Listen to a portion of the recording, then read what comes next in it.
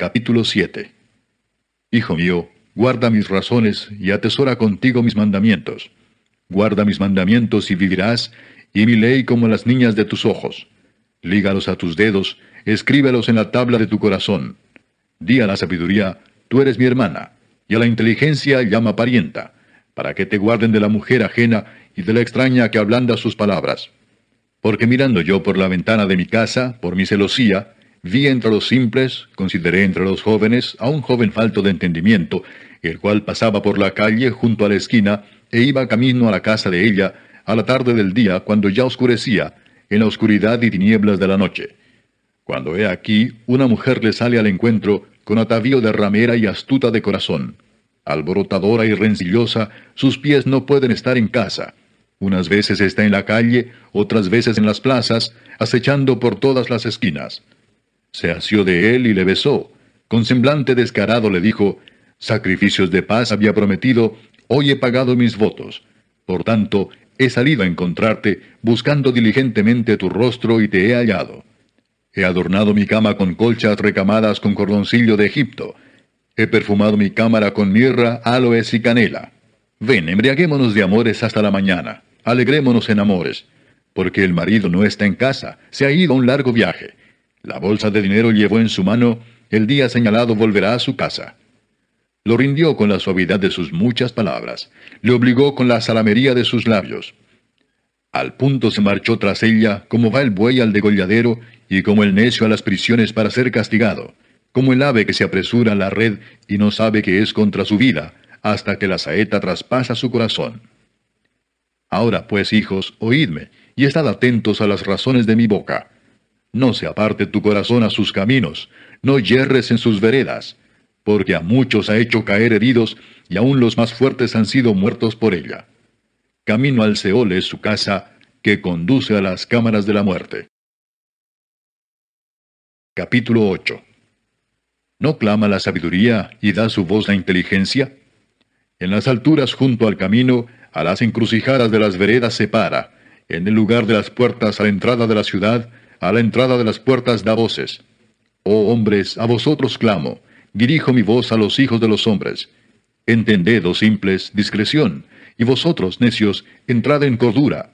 Oíd porque hablaré cosas excelentes, y abriré mis labios para cosas rectas. Porque mi boca hablará verdad, y la impiedad abominan mis labios. Justas son todas las razones de mi boca, no hay en ellas cosa perversa ni torcida. Todas ellas son rectas al que entiende, y razonables a los que han hallado sabiduría. Recibid mi enseñanza y no plata, y ciencia antes que el oro escogido. Porque mejor es la sabiduría que las piedras preciosas, y todo cuanto se puede desear no es de compararse con ella. Yo, la sabiduría, habito con la cordura, y hallo la ciencia de los consejos. El temor de Jehová es aborrecer el mal, la soberbia y la arrogancia, el mal camino y la boca perversa aborrezco. Conmigo está el consejo y el buen juicio. Yo soy la inteligencia, mío es el poder. Por mí reinan los reyes, y los príncipes determinan justicia.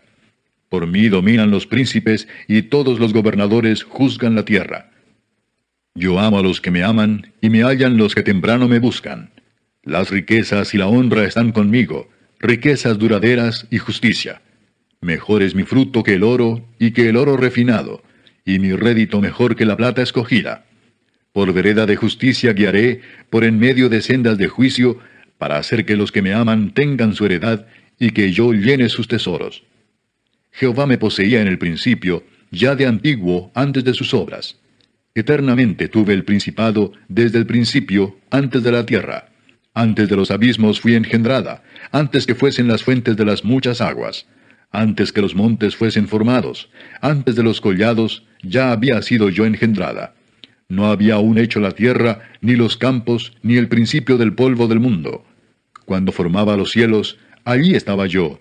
Cuando trazaba el círculo sobre la faz del abismo, cuando afirmaba los cielos arriba, cuando afirmaba las fuentes del abismo, cuando ponía al mar su estatuto, para que las aguas no traspasasen su mandamiento, cuando establecía los fundamentos de la tierra, con él estaba yo ordenándolo todo, y era su delicia de día en día, teniendo solaz delante de él en todo tiempo.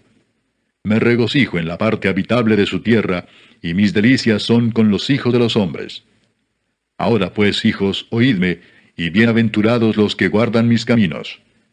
Atended el consejo y sed sabios, y no lo menospreciéis. Bienaventurado el hombre que me escucha, velando a mis puertas cada día, aguardando a los postes de mis puertas. Porque el que me halle, hallará la vida, y alcanzará el favor de Jehová. Mas el que peca contra mí, defrauda su alma. Todos los que me aborrecen, aman la muerte. Capítulo 9. La sabiduría edificó su casa, labró sus 7 columnas. Mató sus víctimas, mezcló su vino, y puso su mesa. Envió sus criadas, sobre lo más alto de la ciudad clamó. Dice a cualquier simple, ven acá. A los faltos de cordura dice, venid, comed mi pan, y bebed del vino que yo he mezclado. Dejad las simplezas y vivid, y andad por el camino de la inteligencia. El que corrige al escarnecedor se acarrea afrenta. El que reprende al impío se atrae mancha. No reprendas al escarnecedor para que no te aborrezca. Corrige al sabio y te amará. Da al sabio y será más sabio. Enseña al justo y aumentará su saber. El temor de Jehová es el principio de la sabiduría, y el conocimiento del Santísimo es la inteligencia. Porque por mí se aumentarán tus días, y años de vida se te añadirán. Si fueres sabio, para ti lo serás, y si fueres escarnecedor, pagarás tú solo.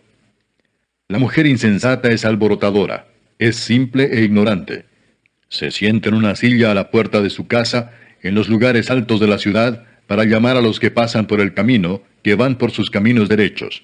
Dice a cualquier simple, ven acá. A los faltos de cordura dijo, las aguas hurtadas son dulces, y el pan comido en oculto es sabroso. Y no saben que allí están los muertos, que sus convidados están en lo profundo del Seol.